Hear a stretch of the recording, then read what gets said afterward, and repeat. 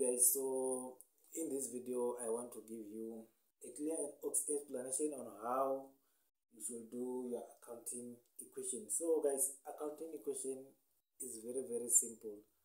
The first step that you have to do, number one, you must be able to know what fall under assets. Please make sure that you know everything that is falling under assets. For example, you know that a vehicle is an asset, equipment is an asset, bank is an asset, data is an asset, and all those petty cash and all of those other examples. Make sure that you know them first so that it will be very easy for you to identify what falls under assets. Okay, then from there you must be able to know what falls under equity. Okay, so under equity I want to emphasize this. Everything that falls under income statement, all those income, all those expenses, they will fall under equity. Okay, and we also have retained income, and we also have a capital that fall under equity. Okay, then our last part is gonna be a liability, something like a loan, payable. When we purchase something on credit to our supplier, it will fall under liability. Okay, so I did some example that I want to guys to go through with it so that you will understand accounting equation very better. Okay, let's start with the first one. Okay, I'm gonna read the transaction, then I record. Number one, they said Mr. J, the owner, contributed a capital amount of 25,000 to start his business. So basically, when you are dealing with the sole trader, the first transaction that they're going to give you is for capital. Remember, capital is the money that we use to start what? A business, which means that before you do anything else, you purchase and all those things, you must start by contributing what? A capital. Okay, each and every transaction that you are going to read, guys, make sure that you identify two components. There's no way that a transaction can have one component. It must be at least two. Okay, we read the first transaction is this one. They said Mr. J contributed a capital amount of 25,000. Okay, now we have to pick up two components. The first component, of course, is capital. Okay, he contributed a capital of how much? 25,000. 25,000 is cash, guys, which means that he contributed money, which means that the bank is also going to be part of the components that we identify, which means that we're gonna have capital, and number two, we're gonna have a bank. Okay, now we are able to identify our two components. Now the second step is to record under our accounting equation. So how are we going to record them? First step, what you have to know is that where does capital fall under? Of course, under what? Equity. Okay, let me just write capital here. It fall under equity. And the second component is bank that we identify. Bank fall under what? Assets. Bank. Now we write our two components. The second step now is, what about the sign? Amount. Okay. Yes, it's going to be 25,000 this side, and it's also going to be 25,000. But guys, you have to indicate whether it's a decrease or it's an increase. You have to show that in order for you to earn a full marks. Okay, then let's check what happened to bank.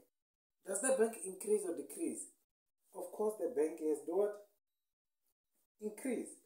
Remember, guys, our assets increase on the debit side and decrease on the credit side. Of course, we have created what? Our bank, because our bank has did what? Increase, because he contributed money to what? To a business. What about the equity account? Of course, even the equity account has do what? Has increased. Remember, guys, each and every transaction that you do, you have to make sure that when you said assets equals to equity plus liability is the same. Okay, now let's verify. Our assets is 25,000, positive 25,000. is equal to 25,000 plus 0. Is it correct? Yes. 25,000 positive plus 25,000 positive is equal, plus 0 is equal to 25,000. They are equal. Assets is equal to owner's equity plus liability. Okay, now let's go to number 2. A new vehicle purchased on credit by amount of 6,500. Okay, what do we do now? We identify the two components first. Okay, the first component is a vehicle that we know that is an asset. The second one, how did Mr. J purchase the vehicle? On credit, guys, not cash. On credit, which means that now as a company, they have a what? Liability. They owe someone because they take on credit. They didn't pay. They take on credit. Okay, our vehicle, we know that is an asset. Vehicle. Okay, and now the second part, guys. Amount of 6,500. Is it increase or decrease? Okay, in other words, did we receive the vehicle or we take it out? Of course we receive, which means that is going to be a plus because we are adding more vehicle that we have before. Okay, then now we have to go to liability. A credit is either we call it creditors control or payable. Okay, let's just call it payable to make it easy. A payable. Now, the next step is to write amount of 6,500. But we have to show, guys, whether it's an increase or decrease. Okay, it's gonna be increase in this case. Why? It's showing that our liabilities has go up. Remember, we haven't yet paid the company that we purchased this vehicle on credit, which means that we have to indicate that it has increased. Okay, if we have any other transaction that they say that they paid that amount of 6,500, which means that it's going to be a minus to show that we pay our debt, we no longer have a debt, we have to reduce what? Liability. Simple, guys, very simple. Okay, now we are done with number 2. Let's check number 3. Mr. J business received amount of 5,000 from customer. Mr. J's business received cash, which means that the bank is affected because we receive the money from the bank. Okay, we know that the bank is an asset.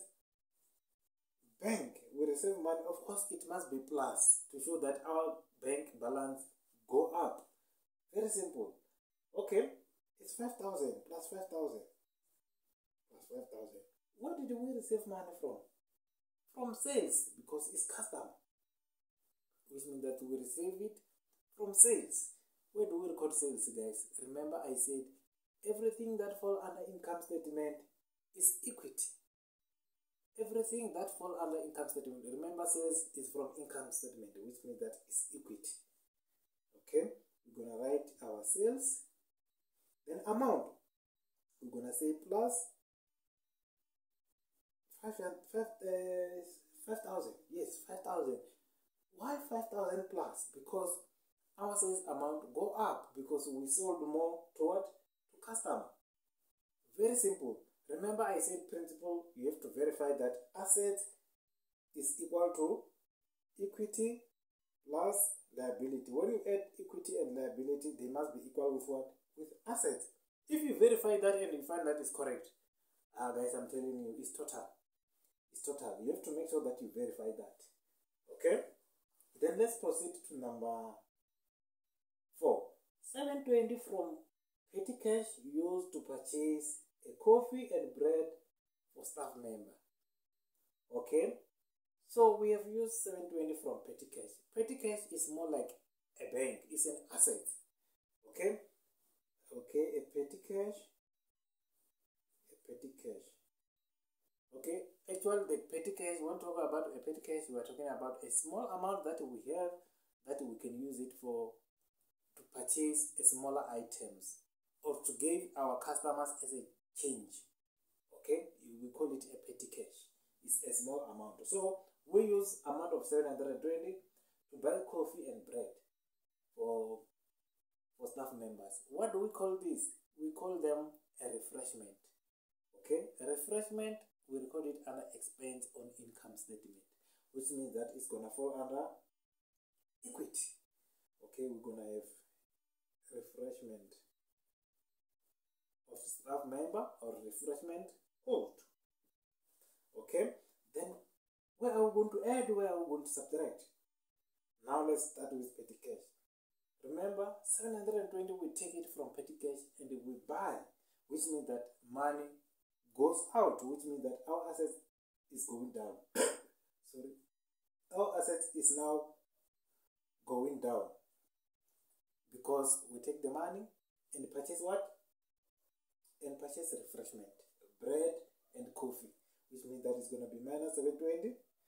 Okay, and this side is going to be minus 720 as well. Why?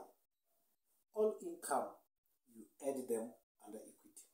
All expense, you subtract them because they are going to do what? To reduce the profit that we are going to get.